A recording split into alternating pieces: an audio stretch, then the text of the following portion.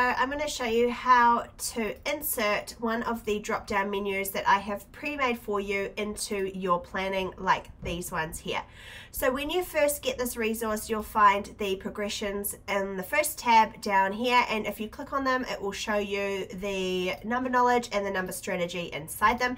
And to insert them into your planner like this one, it is super simple to be able to do. So first of all, you find the stage that you want. So say for example you have a group of students working at stage 1.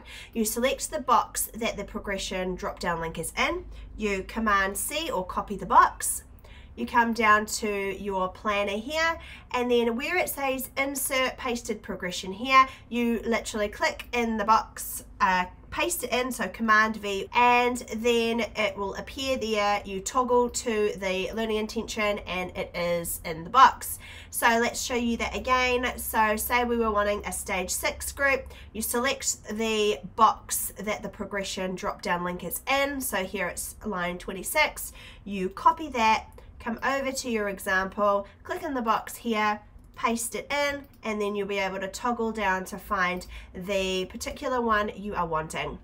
And if you found it doesn't fit like this one here, all you need to do is drag down the box a little bit bigger and it will fit in so that you can read the whole of the learning intention. You can of course copy and paste it into one of your tables here, or you can redesign this to fit your needs. All you do is the same thing, select the box, copy it, and then come over to your plan and paste it in, and it will automatically paste it wherever you need it to go.